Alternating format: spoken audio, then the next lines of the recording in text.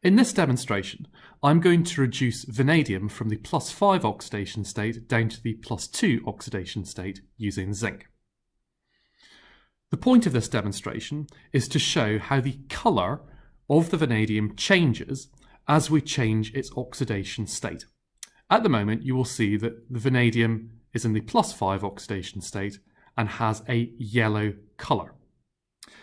When I add the powdered zinc, you will notice that the solution will immediately start to go green and within a few seconds will turn pale blue. Adding the zinc now.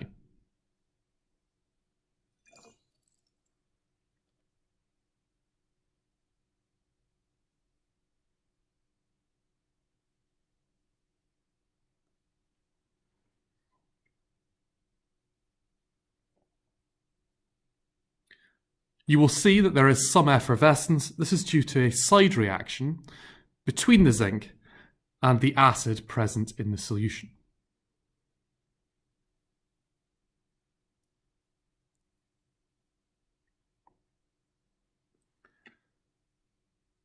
And you can clearly now see the pale blue colour. This pale blue colour is due to the vanadium in the +4 oxidation state.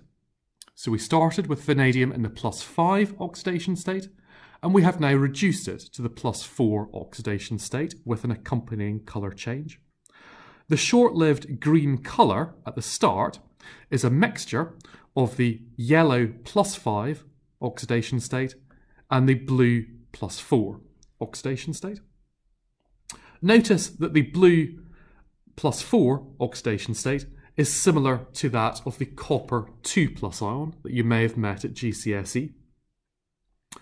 Over the next 15 minutes or so, the colour of the solution changes first to the green of the vanadium in the 3+ oxidation state and eventually to the violet of the vanadium in the 2+ oxidation state.